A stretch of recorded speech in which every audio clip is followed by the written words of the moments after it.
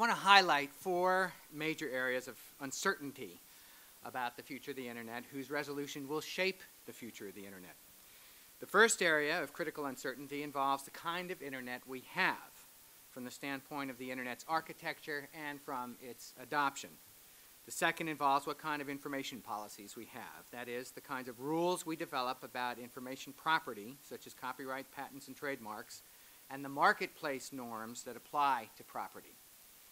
The third involves the kind of policies and norms we develop about our online identities, specifically the policies and practices we construct about online privacy, anonymity, and surveillance. The fourth area of uncertainty is that we do not yet know the full impact of the Internet when it comes to economic, medical, social, and political outcomes. The social science community is just beginning to tackle these issues in empirical terms, and the data are not yet in. In the times that we ask people, why don't you use the Internet or broadband, we find that 2/3 tell us that they don't want it, don't need it, or have become frustrated with the small amount of experience that they have with technology and the Internet. The question is whether the experience of the Internet through a device like this is as meaningful and brings as many benefits as on a leisure experience on a laptop or a desktop. A number of the builders of the Internet are trying to construct new architecture that is less vulnerable and more efficient as a way to facilitate communication and information flows. Those at the center of the Start Over Internet say they are trying to resolve four key problems with the current Internet. First, it's the security problem. No one expected that the level of malevolence online to be what it is when they were first constructing the protocols and the hardware that became the Internet. Start-over planners would love to build a new system that would do a better job of authenticating people and their computers in a way that would help them keep hazards like viruses at bay. No one foresaw the level of traffic the Internet would bear, and there are all sorts of hassles in the way that data moves around the Internet these days. So the Start-over group would like to build something allowing all pieces of the network to have the ability to detect and report to network administrators emerging problems such as technical breakdowns, traffic jams, or replicating worms. The mechanics of the Internet itself are a work in progress, and how they are resolved will have important consequences for the performance and utility of the Internet in the future. So that's uncertainty number one. I'll turn to uncertainty number two now. It involves policies and practices related to information itself. Who owns it, for how long, how much information and media can legitimately be remixed and shared, how much will people pay to access information and media that matters to them, how much personal information that is revealed online, advertently or inadvertently, should be cataloged and synthesized and then used for marketing purposes. People who are now growing up digital, the Generation Y, as they move through their lives and take power of our institutions and take power over the protocols and mechanisms of the Internet, they will bring with them the newer values and the different values about property, sharing, and paying for content that have defined their lives in a very different way from the experience of their parents and their grandparents. A premise of the Knight Commission and many of those who are advocates in this room is that you are somehow harmed in major ways when you don't have access, but no one has yet been able to quantify exactly what that means and what that deficit amounts to. Similarly, we have no data yet on improvements that occur in learning, especially in formal education outcomes when Internet use is encouraged in school-related work, nor do we know the impact on medical outcomes that occur when people use the Internet to gather health information and share their stories about their own experience in diseases and treatments. Finally, we don't know about the possibility that Internet use produces new involvement with civic and political life by those who might be otherwise engaged. I would add another area of scarce data that doesn't entirely relate to the Internet, but is central to the role that the Internet plays in people's lives. We don't yet have a deep understanding or a well-developed scholarship about the ways that information markets perform. There is enormous concern in the medical community, in newsrooms, among librarians, among scholars and social critics, that the Internet is enabling bad information and bad actors to influence others in bad ways.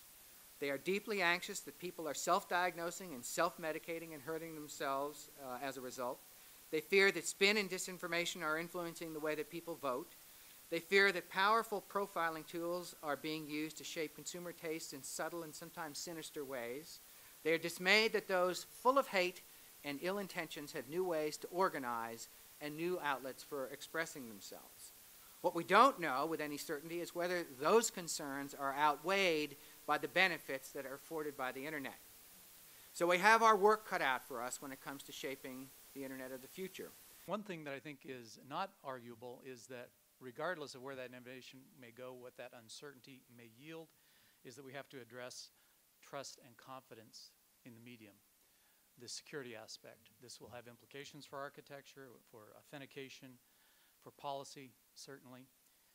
But if the medium is, as I think we probably all believe, the world's greatest medium for innovation and connectivity with other human beings, if it's going to be the greatest platform for innovation, it must be a platform for participation.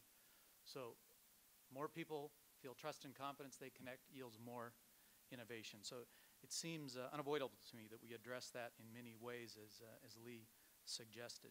One of the other features that is, I think, fundamentally essential and lies behind much of what Lee just presented to us, the reason that these things are conundrums, these security, authentication, privacy, identification, and so forth issues, is that the internet is a voluntarily interconnected set of networks.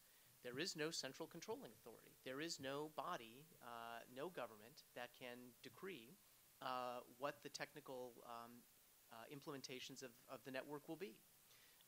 And that fact is part of the fundamental strength of the internet, part of what made it scale so fast, part of what's made it so powerful, part of what's made it facilitate so much speech and expression in so many surprising ways in every culture around the world.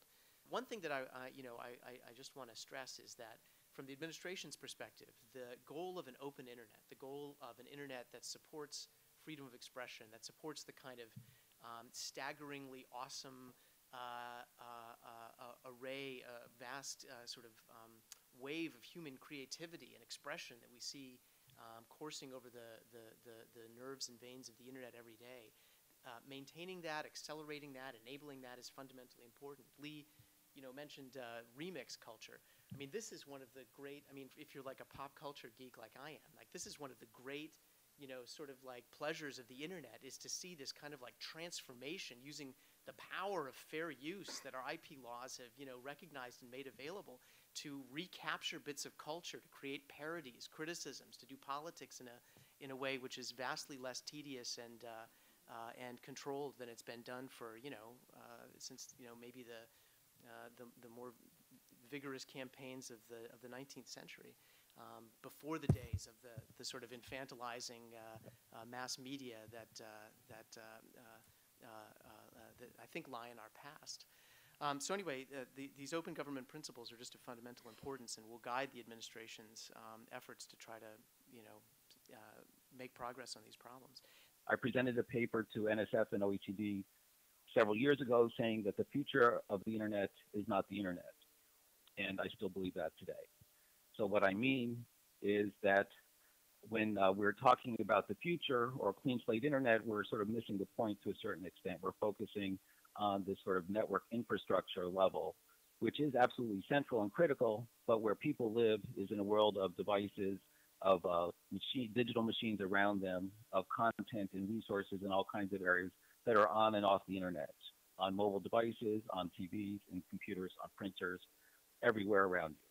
So that Internet of Things, or the things, all those things and the internet are sort of merging somehow through mobile and wireless connectivity. Of course, I'm very glad that Lee used the P word, which is not in fact privacy.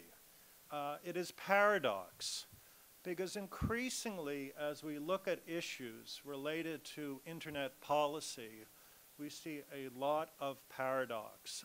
People say to me, what's up? I mean, kids nowadays, they don't care about privacy. I mean, that's kind of a 20th century thing. First answer, by the way, is, try to friend your kids on Facebook, and you'll get like an instant lesson in the ongoing value of privacy. No doubt about that one. But the second point is, even though people put out all this personal information, they still feel that they want to exercise some control over it. They don't have a view that says, oh, gee, I'm a data exhibitionist, you know, everyone come and take a look. Their view is much more like, here's a photo of my friend from the party last week, you four guys got to check this out. And it's this desire to want to exercise some control over digital identity that is actually framing many of the big debates that are happening today in the online world. Do you know that there were over 100,000 Facebook users who joined a group called Facebook Users Against the New Terms of Service? I mean, I was amazed that people could actually spell terms of service, right? What they were objecting to were changes in the Facebook policy that appeared to give the company greater control over the user-generated content that people were posting, and less control over their ability to delete their digital identities and start over if they chose to do so. To me, that was entirely a debate about privacy. It was a debate about the control of identity in this digital world. Now, I don't mean to go all Habermas on you, but this desire to negotiate, you know, public and private spaces is an essential part of the human condition. And we've been doing it, you know, forever, from the village, you know, to the city, to new communication networks, to online communities. And I don't think anything there has actually changed. I just think you're seeing it presented in a new way.